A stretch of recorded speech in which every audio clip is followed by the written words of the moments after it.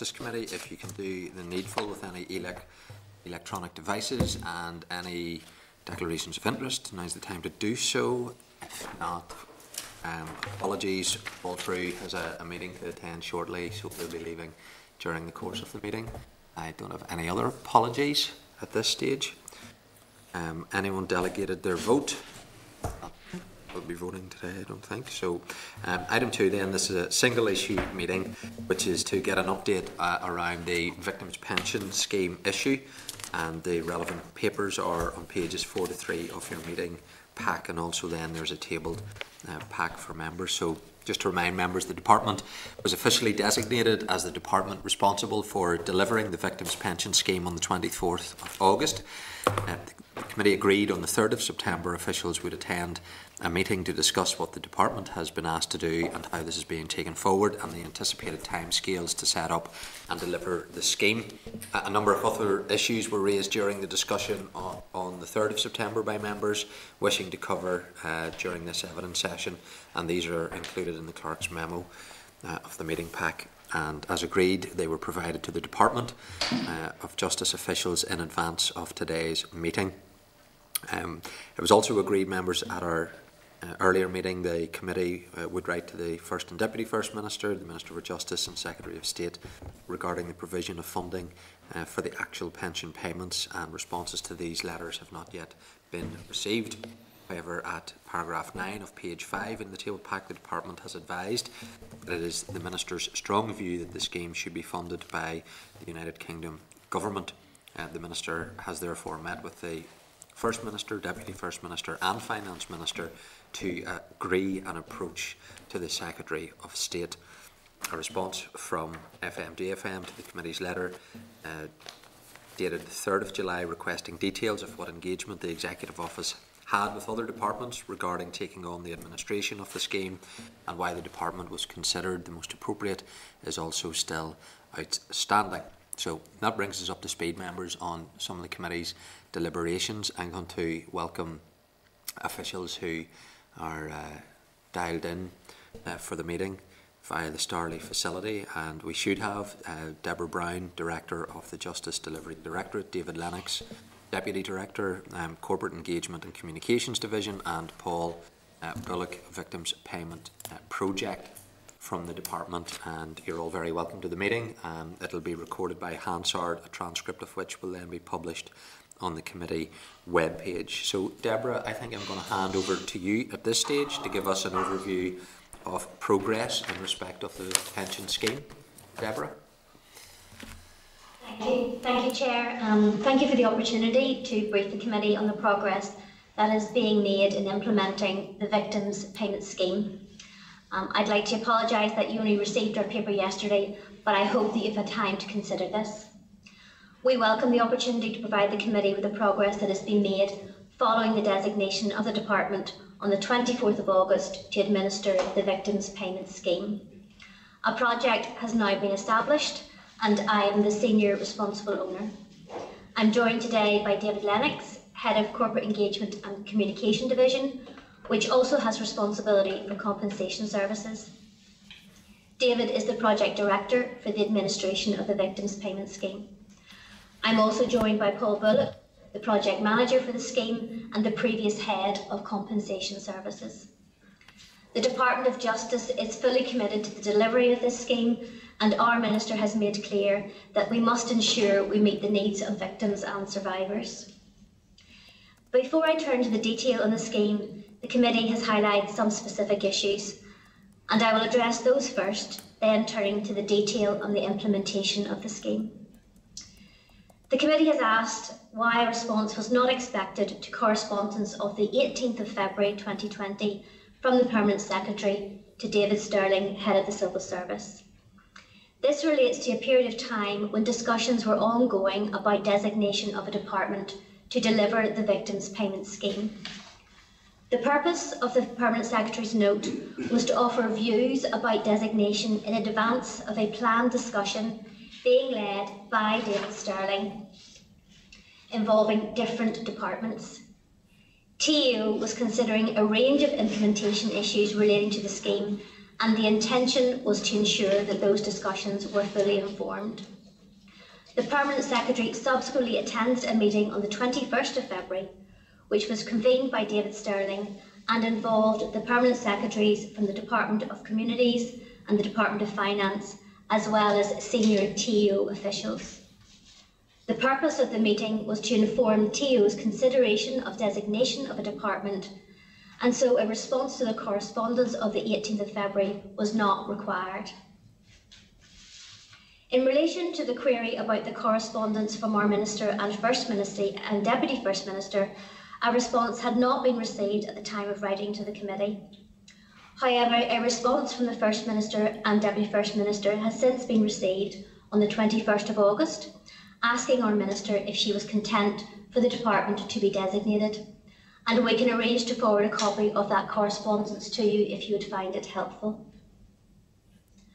I will now turn to update you on the progress that has been made on implementing the Victims Payment Scheme, and I will also seek to address the specific issues raised by the committee. As you have noted, on the 24th of August, the Executive Office designated the Department of Justice as the department to exercise the administrative functions of the Victims Payments Board on the Board's behalf under paragraph 2 of Schedule 1 to the Victims Payments Regulations 2020. Prior to that, as you're aware, the Minister had volunteered for the department to be designated on the basis that the victims should not have to endure any further unnecessary delay. Following an allocation of 2.5 million in the June monitoring round by the Executive to TEO, it was agreed by the TEO to provide grants to the Department of Justice to establish the administrative arrangements for the scheme.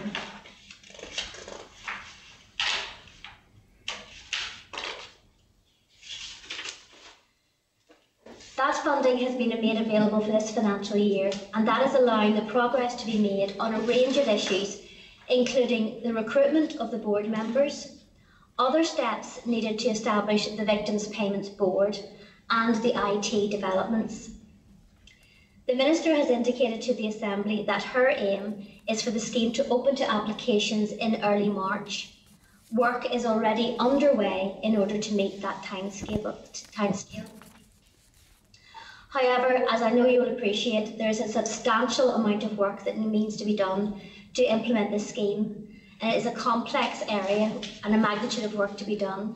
And of course, we do have the unknown around COVID and how that might impact on our delivery over the coming months.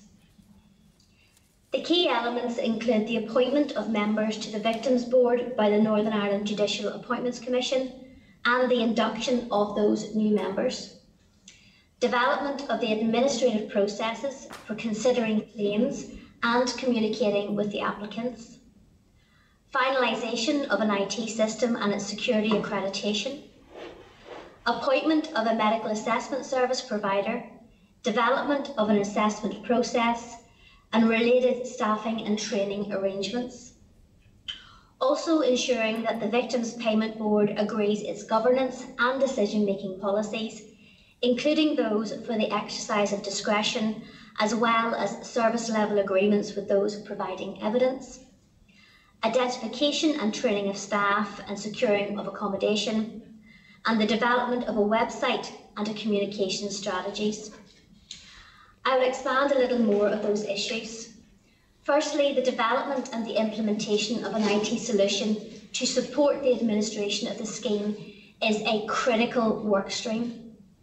The discovery stage for that IT solution commenced last week and will include exploring ways of accepting and tracking applications as quickly as possible. Officials are liaising with NIJAC on the details required for job descriptions, terms and conditions, numbers and complement for the appointment of members to the Victims Payments Board. The Victims Payment Board needs to be established to make decisions on the application form. That in turn informs the workflow processes and IT system that will support delivery of the new scheme, manage the administrative processes, and ensure that the board has access to accurate and appropriate information to make informed decisions on payments. In anticipation of a formal appointment of President of the Board, the Lord Chief Justice has made a judge available to inform the development of the scheme, which is very helpful. Work has also been ongoing to seek to establish a medical assessment service, and together with TEO officials, there has been engagement with a potential assessment service provider on the design and development of an assessment methodology. DOJ and TEO officials are also continuing to engage with all relevant bodies to scope out the processes for evidence gathering and sharing information to inform the assessment of applications. This includes the drafting of evidence gathering protocols, service level agreements, and information sharing agreements for the consideration by the board. An important aspect of the project is the engagement with victims and survivor representatives. Officials have already had a number of meetings with the sectoral representative group, and those discussions will continue on a fortnightly basis for the foreseeable future. That is to ensure that the sector is kept fully informed of developments and has the opportunity to put views forward as implementation progresses. A communication strategy is also being developed to ensure that all stakeholders are kept fully informed. We also need to ensure due diligence and that everything is done correctly, that personal details are protected, and that there are no issues with making payments at the end of the process. One issue that has been raised with us is the timescale for payments being made to victims. That will depend on how quickly all the necessary evidence can be gathered to enable a proper assessment of an application. Officials have been engaging with PSNI, Public Records Office and the Department of Health regarding evidence and information retrieval. It will also be a matter for the Victims Payment Board to confirm arrangements and timescales for making payments. Another significant challenge which will need to be resolved to successfully deliver the scheme is to secure adequate funding for the duration of the scheme. In accordance with normal government budgeting arrangements, TEO has indicated it will make a request for the necessary funding set out in paragraph 9 of Schedule 1 of the regulations with the Department of Finance as the funding falls due. The Minister has publicly stated that the funding for the scheme should be provided by the UK Government and has committed to working with executive colleagues to help secure that funding.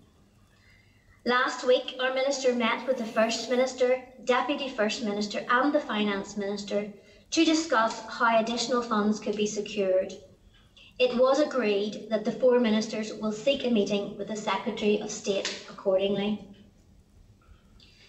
It is difficult to estimate the cost of the scheme with any precision, given the uncertainty over the number of eligible applicants who may come forward, and in particular, the numbers with psychological injuries and the extent of those injuries. TEO officials are taking forward detailed scoping work on the potential number of applicants to the scheme, which in turn will inform any request for funding. As I mentioned earlier, work is ongoing on scoping the staffing requirements to support the Victims Payment Board. The number of staff will be largely informed by the potential number of applicants to the scheme. Any staff recruitment will be in line with Northern Ireland Civil Service recruitment policies. Work is also ongoing to identify suitable accommodation for the board and the administrative support staff.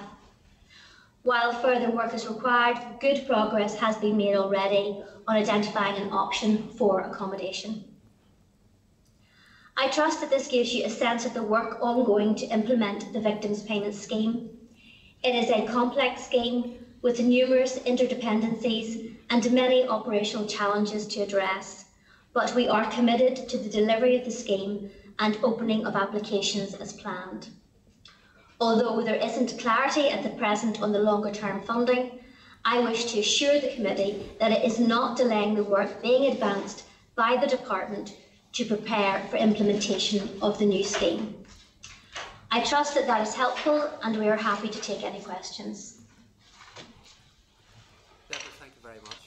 and that is helpful. And let me just kick off straight away with a couple of questions. You mentioned a judge has been made available to assist with this. Do we know who that judge is? Are you able to tell us? Yes, yes, the judge has. We've been made aware, but I suppose that's a matter for the Lord Chief Justice to make that announcement, and I suspect he will make that in due course. It's probably more appropriate that he conveys who the judge is unless that position might change. Okay, we'd be certainly keen to know who that is. In terms of the IT requirements, you mentioned that being critical. Is this a new IT system that's having to be established, or is there existing systems in place that are being utilised or adapted? So this is a new IT system. The TAO have been engaging with this department since October, having a look at the compensation service system to see how it was constructed, and we've been working closely alongside that. I maybe let Paul Bullock say a little bit more about the nature of the IT system. Yes, thanks, Deborah. Yes, we have been engaging with TAO and the IT developer over the last number of months. As part of the project team, we have what's called product owners. We have 2 dedicated product owners from compensation services who were involved in the design and delivery of a new IT system for the compensation services. So it's understood that there will be some form of reuse of the compensation services system, but what they will do, they'll maybe take a side copy of it, so it'll not impact upon our business, our IT operating requirements, but they're hoping hopefully there will be some reuse because some of the workflow processes for receiving and dealing with applications are broadly similar. So although it's a new system, we're hoping that we can get some reuse of our recently developed system for compensation services. Okay, thank you. In terms of the preparation for the applications being made, is there a specific approach being taken to when they will be dealt with, as in chronological order of when the injury may have taken place, or prioritisation of those victims that regrettably may be nearing end-of-life scenarios? Has that been taken into account? So that will be an issue for the board, but we will of course provide options on how that might be taken forward, and that will be part of the process that we're laying out. Yeah. And some of the issues we could consider, Chair, as I mentioned about maybe somebody who has a terminal illness, maybe age profile of the victim as well, and maybe other individual circumstances. So we will be discussing that with the President and the board members to get agreement as to the best way forward to prioritise applications. Okay, in terms of the 2.5 million, is that going to be sufficient for getting this project up and running? And is there any indication at this stage of what the ongoing administration costs could be once established?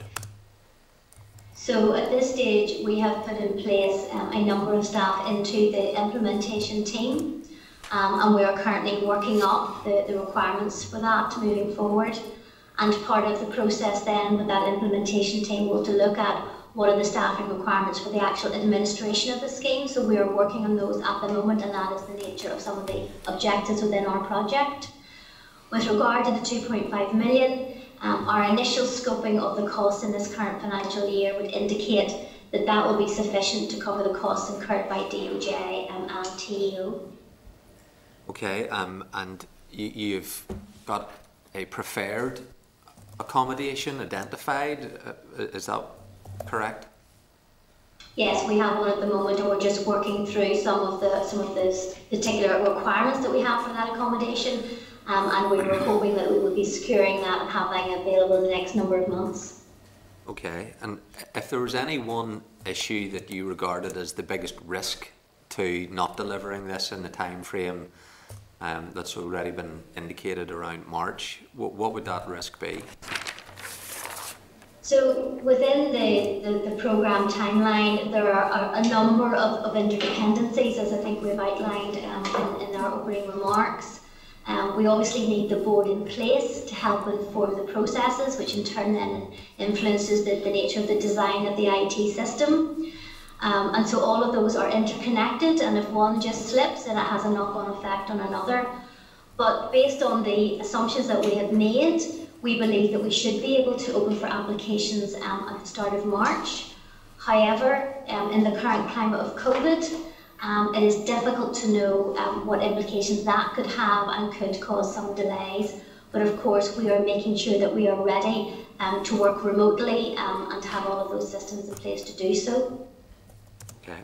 Okay. Thank you for those answers to my questions.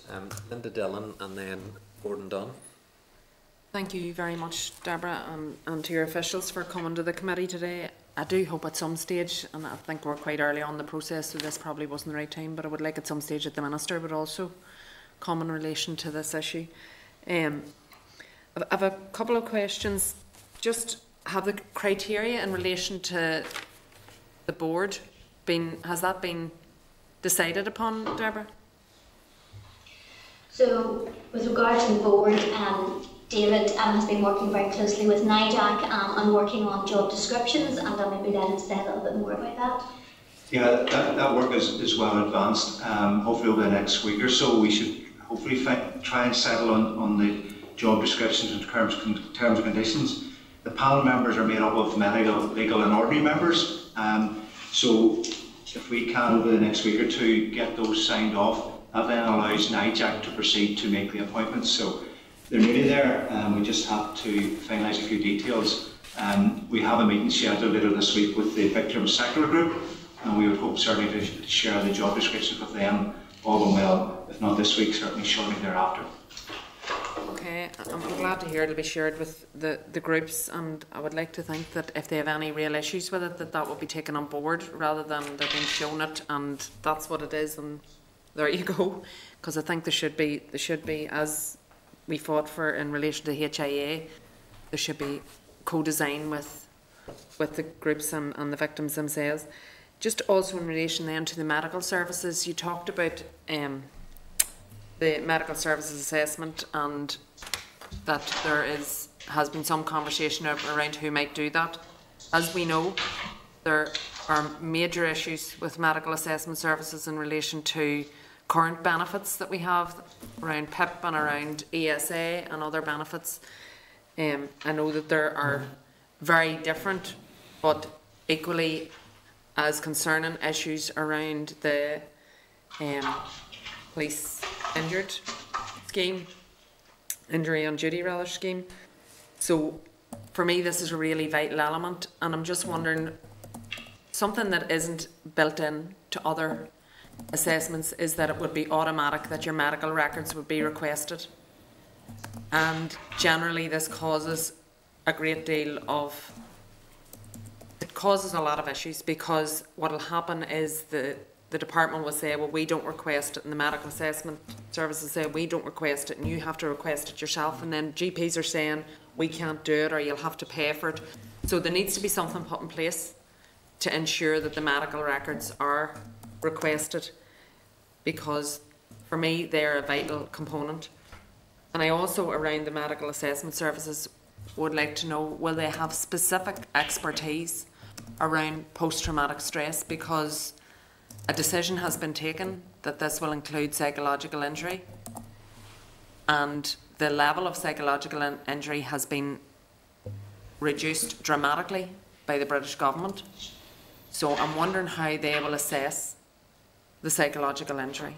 And again, I know from dealing with other benefits and the medical assessment services that when it comes to any type of mental health issue, they have a very poor record.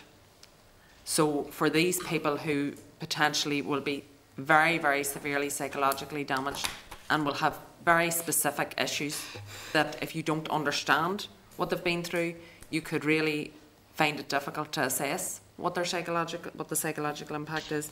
I think that could create major issues in the road ahead, and for me that's where we could come up against some real complications around this. So it's very important to get that right.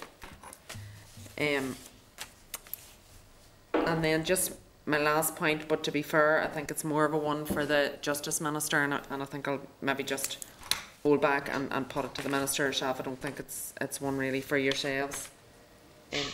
I would be happy enough to just get responses to those questions for now, Chair. Okay, Linda. Thank you. Deborah?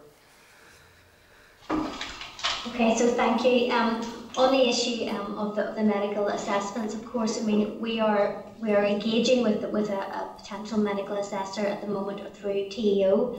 And those points that you've made, we're trying to learn lessons from previous schemes and to ensure that some of those issues that you have raised cannot reoccur and that we are managing those. With regard to the specific expertise, of course, again, those will be certain things that we'll be looking at and making sure that the medical assessor can provide those. And maybe just to ask David just to say a few bits. He has been engaging with TEO on the medical assessor over the last week or so. Yeah, aware of some of the concerns around the medical assessment process and that service. We're trying to, and certainly TEO have as well, but we're very keen that we learn from previous experiences as much as we possibly can.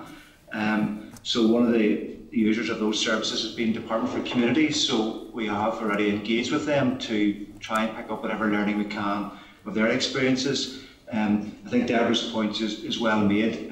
We've had a workshop with the potential provider, and another one is arranged around, this is probably a bit different from what they've used before, so that's all has to work through as part of the process and as we scope out the actual service.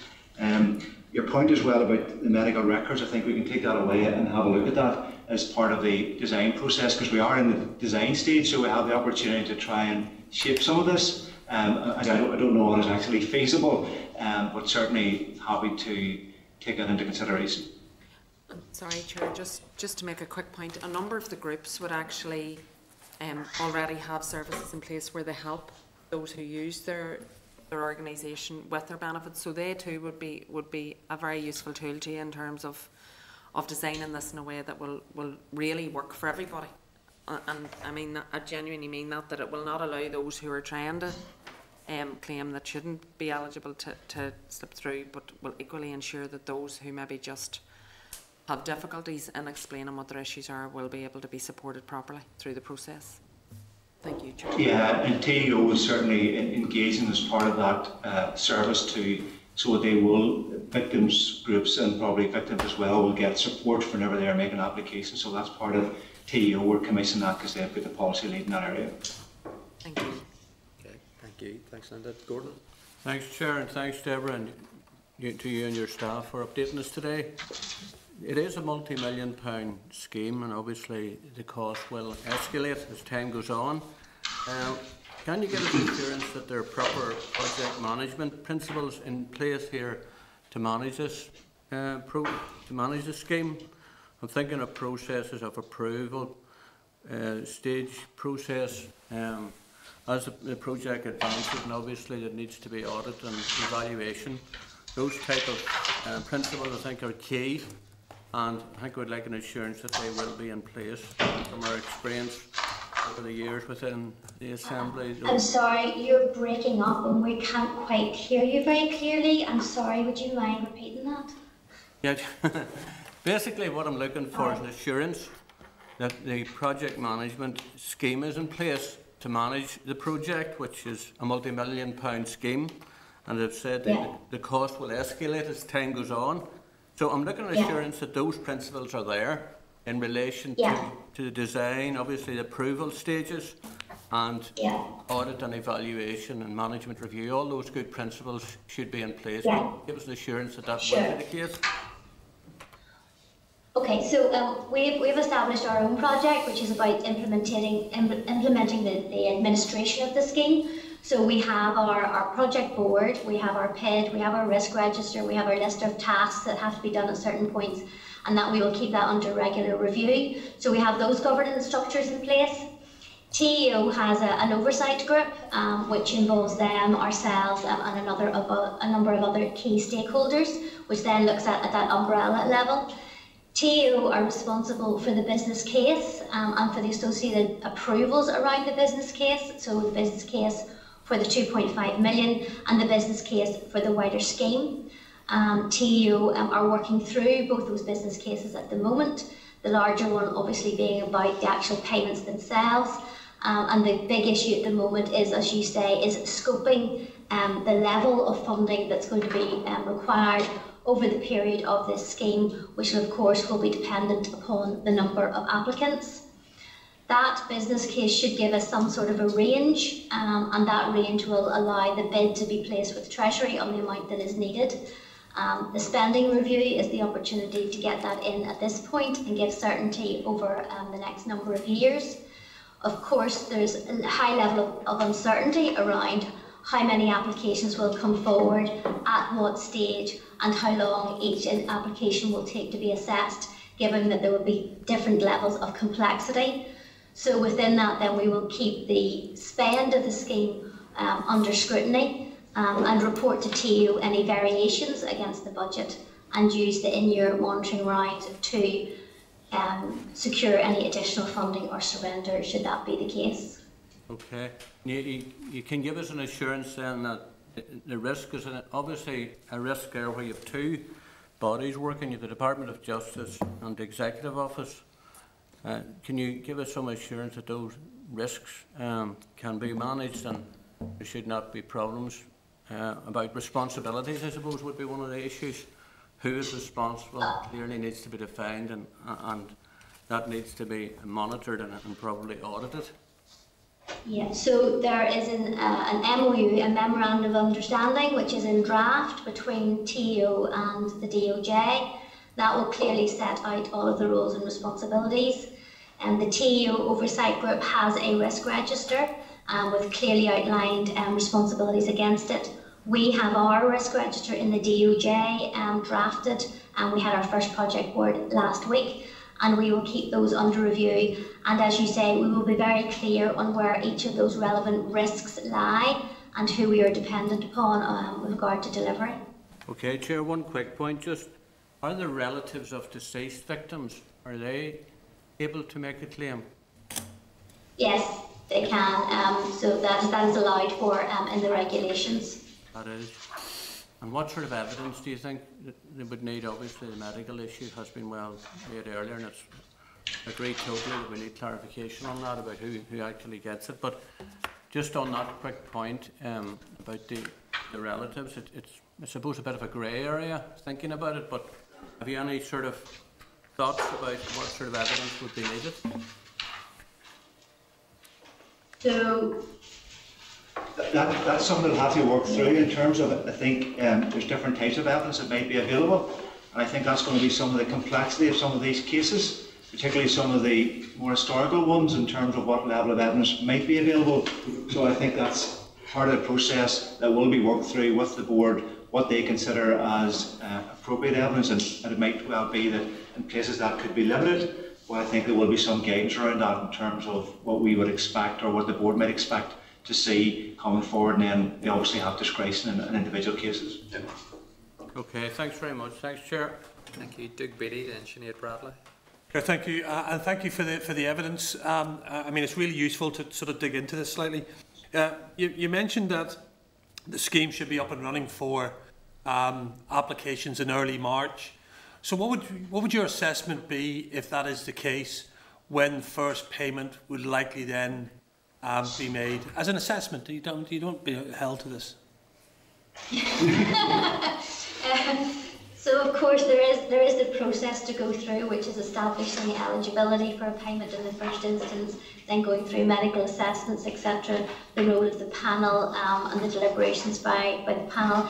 I think it'd be really difficult to assess. I mean, we could go by maybe some of the timelines we have and some of the compensation claims, but I suppose it would probably be towards the end of the next financial year before maybe payments might start to go out. But again, it is just dependent on how quickly applications come in and the time that's needed to assess them. I don't know if you want to say anything more. Yeah, I'll just add, Deborah has referenced compensation services. It's really, when it comes to this here, it is really a very similar process where we receive an application, we assess it to see if all the mandatory fields in the application form are complete.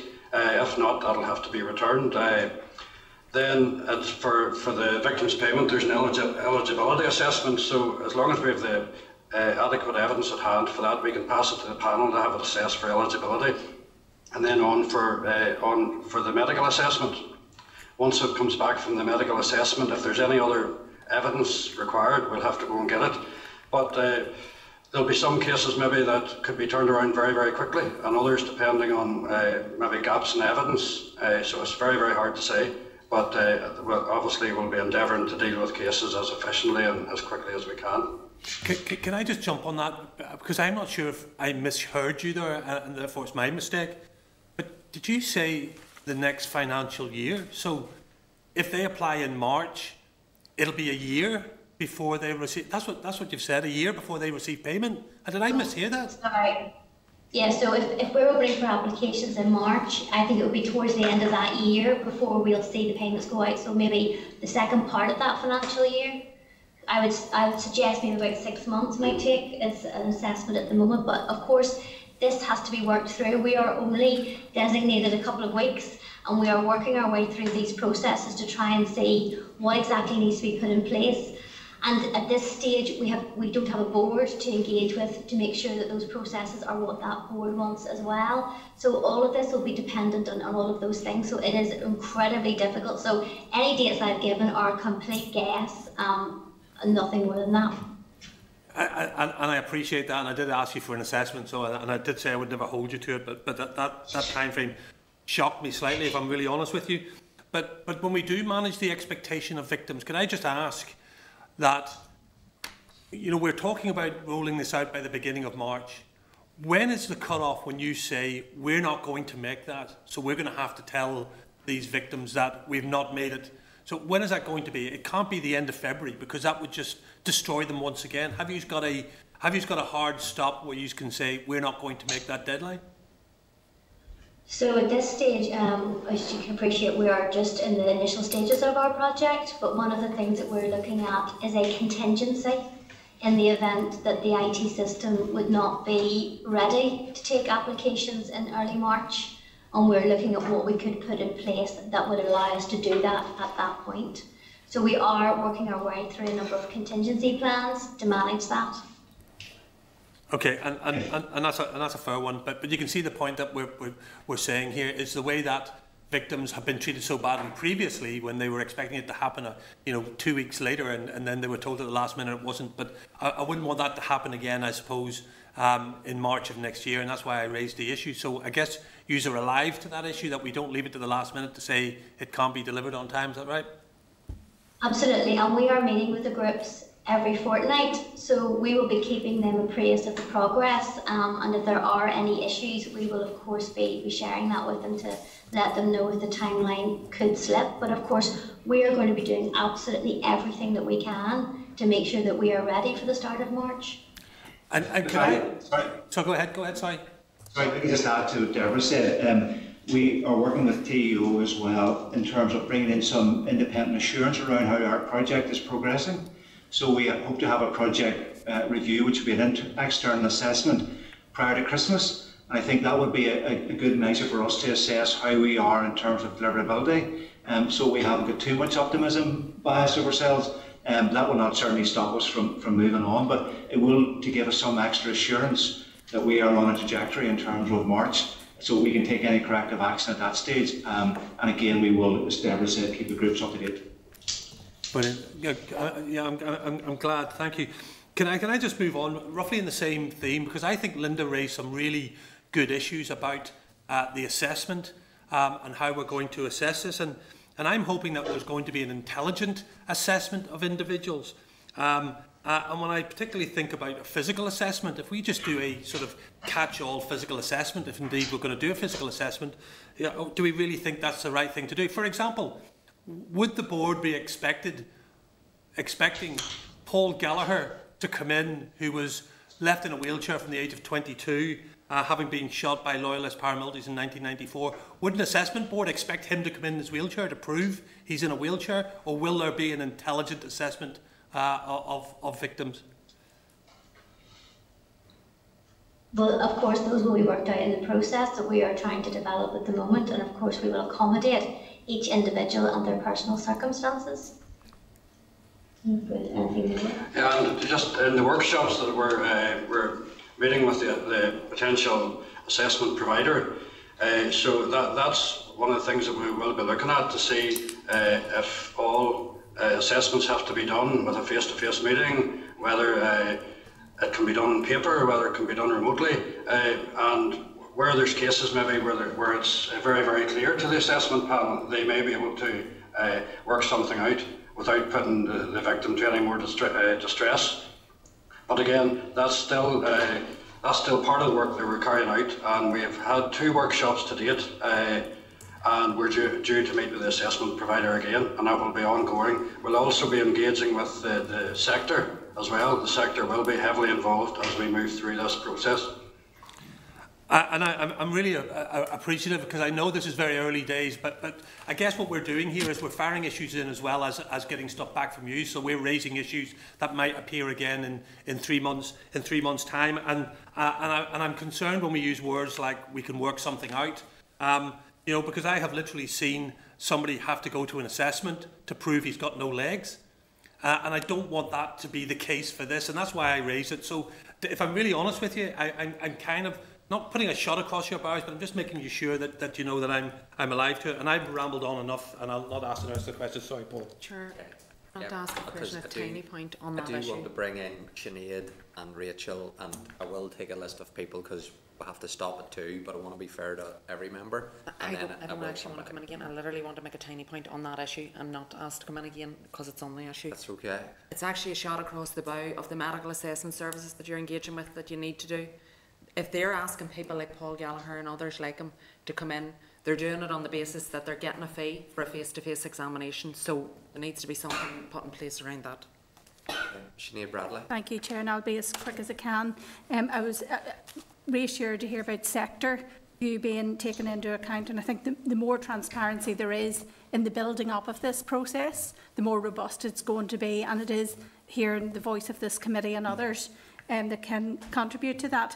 But I suppose while I would love to get into conversations about is there an appeal process and lots of the mechanics, I know perhaps that's not timely at this juncture, but what I would seek is reassurance, and I apologise for not being here for the start of the presentation, and this may have been referred to. Once it was established that the Department of Justice would be taking on this role, I was relieved, but at the back of my mind there is this little bell going off that this is very out of step with anything that really happens within that department in terms of the structures and what is in place, and it is being built from scratch. Based on that, I wonder, has there been any sort of scoping exercise where you look across other departments to see if expertise can be seconded in during the formative stage of this process to make sure you have, rather than you trying to learn from others, that others step in and actually take a role in building this?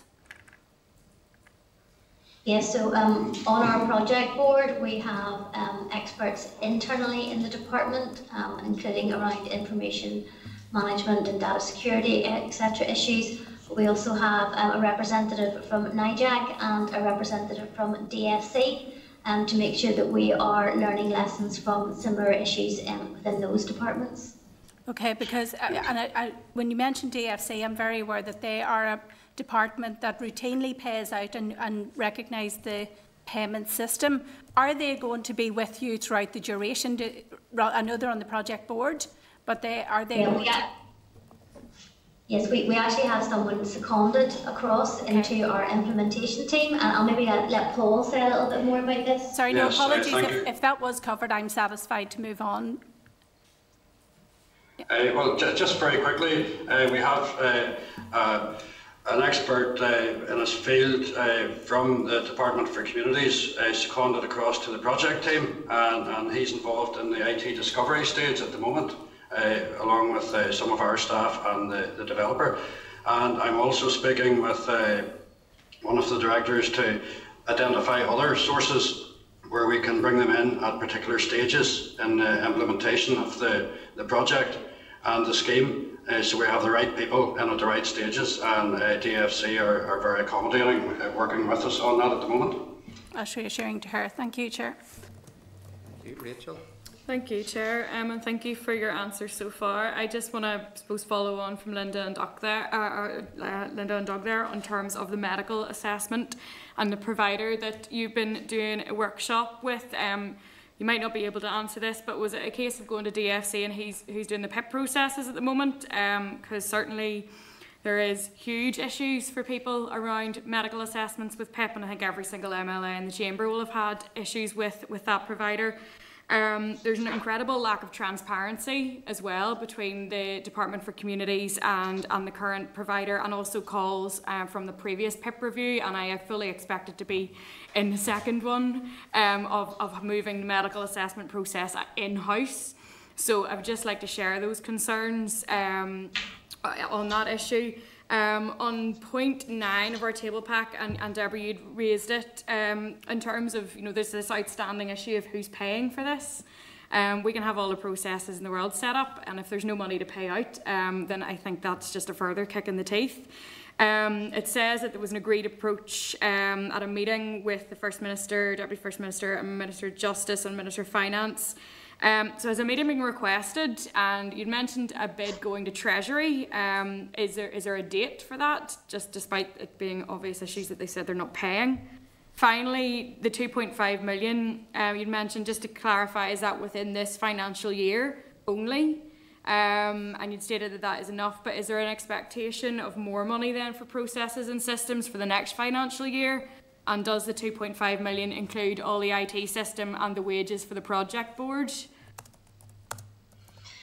Okay, so working backwards then, the 2.5 million is just for this year, and that is the setup costs, and we'll provide the payment of the board members once they're in place for the remainder of this financial year, and the estimation is that is sufficient. Moving forward, as we've said, this project will look at what are the administration requirements for the actual team itself to deliver those payments, and that will inform the requirement on this. This is all built into the business case that TEO are currently drafting, and the bid will be made through the spending review. But the Minister did agree with the Deputy First Minister, and the Finance Minister that they would seek a meeting with the Secretary of State to try and secure some money directly from Treasury. We don't have a date yet for that, but we hope that that will be very soon. On the points that you've made on the medical provider, we are aware of all of those issues and are making sure that we're working our way through those to ensure that those are taken on board. And we are aware that DFC are looking at bringing this in-house, but of course that won't happen quick enough for this scheme, so we need to have something in place to have this ready to go at the start of March. I don't know if there's any colleagues want to say anything more on that. No, I think that's TEO initiated the process in terms of the medical assessment service, so they kicked off the discussions. We have picked up those and working with TEO. Unfortunately, there's not an awful lot of options out there in terms of that service, but I think it's important that we do learn as much from what the experiences are of the past, and that allow us then to help and work with them to make sure we shape the service that we need to support the Victims Payments Board. Thank you. Can I just point of clarification there, just in terms of the proposed meeting with the Secretary of State? It said that it was to try and secure some money. Would be my understanding that the Westminster should be paying for all of this. So just wondering if that could be clarified. So of course we will want to seek all of the funding, but we would want to explore other options in the event that the full funding could not be made available. But of course the default position is that we'll be seeking all of the funding. Otherwise we know that this will then end up falling to the Northern Ireland bloc and have an impact on other critical services across the rest of the NICS. Well, thank you. Just to make sure that was still the default position. Thank you. Okay, members, there is a response from Robin Walker on behalf of the Secretary of State that we've received just an hour ago on this, repeating the similar theme about the devolved settlement gives funding through Barnett to fulfil all of the statutory obligations, including the funding of this scheme, but that they're continuing to engage with TEO and DOJ. So there's been no change in terms of their position as of today. So we'll put that into correspondence for Thursday, and members might want to pick up on it again at that stage. Deborah, just to finalise on you're the SRO then for this setup project, that's correct? Yes. And are you satisfied that, as the senior responsible officer, you're getting access to all of the relevant departments and their officials that you require to carry out your role? Yes, we've had good engagement with TEO, DSC has been very helpful. NIJAC has been engaging with us and trying to work with us to see how quickly we can take forward those appointments. And I think there was real commitment at the project board that we held last week at the need to make sure that we make as much progress as quickly as possible to make sure that we meet the timescales. And has the department then backfilled the different roles that you have had to relinquish, or have you taken this on into addition to everything else? So we have brought in a few additional new staff, and we have moved a couple of staff across from compensation services, and we are in the process of backfilling those and hope to do that quite quickly. I think one of the risks that we have in our risk register does relate to staffing, because within the NICS there are some supply issues at some grades which will obviously impact on us, so we're very mindful of that. But as I said, we have moved some people across from compensation. In the current climate of COVID, there has been a little bit of a downturn in the activity in compensation services, so we haven't felt an impact of that yet, but that is something that we are going to keep under review. Okay. Members, are there any other questions members want to raise? There's a bit of time there if members feel a few more issues to cover. Linda? Just one quick question, and again, it may well be one more for the Minister, but if you can give us any information, it would be appreciated. Are there any ongoing conversations or negotiations around the eligibility criteria, or rather the ineligibility criteria? I'm not aware of that, just what is in the regulations at present and the guidance that was then issued by the Secretary of State on the 14th of August. Okay, that's good, thank you. Just a quick one, if I can. We talked about the board getting appointed and going through that process with NIJAC and looking at the terms of reference and their responsibilities. Do we know, or do we have a rough time, bearing in mind they have to be trained in to the role as well, so they're ready to go come March? Do we have a rough time when that board will be appointed? I fear of giving you another date, but hopefully this side of Christmas, but maybe if I ask David to say a few words. We're currently working through that process now with NIJAC, because they obviously, we obviously have to approve the terms and conditions that falls within the regulations as part of our responsibility, but NIJAC work then through their processes. We are discussing with them how much we can squeeze out as best we possibly can. With a fair wind, we certainly hope that we would have board members in place in the new year, early in the new year, in January. That will allow us then time to establish the board, make some decisions, some sign-offs, and then get those people trained up and so on. So we haven't set on a final time frame yet, but that's what we would certainly like to aim towards. But we are getting into October now, so it's just certain now is the time they have to let the processes run through. Yeah, and that's a fair point. I just think that they need to be in place and be tabletop through a few scenarios so that they're ready to go come March, as opposed to they're suddenly appointed in March and they're hit with what could be quite a complicated set of problems in front of them. Thank you. Deborah, has there been any work to identify the number of applications that you think may land on the board's desk in March, and then the capacity to process them? How many are you hoping to process per month? So we are just in our initial stages of scoping this, and all this will be dependent upon the assessment that comes out of the work that TEO are doing on the numbers. So at the minute, we're obviously trying to work up all of those figures in order, as you say, to know how many people do we need to help administer the scheme, how many panel members do we need to be able to do the assessments, etc. So we don't have any figures on that as yet. Okay.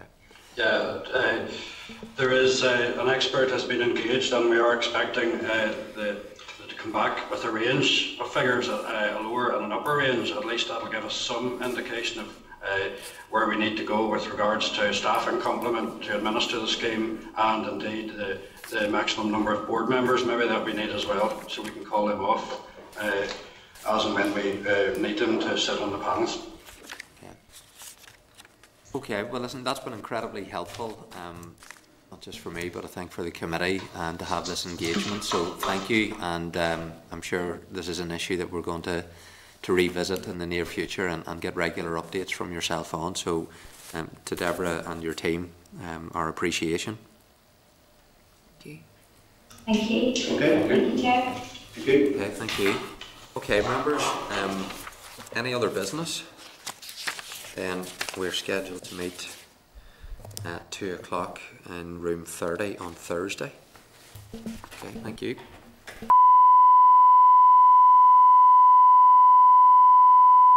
This is the Northern Ireland Assembly Committee Room 30. This is the Northern Ireland Assembly Committee Room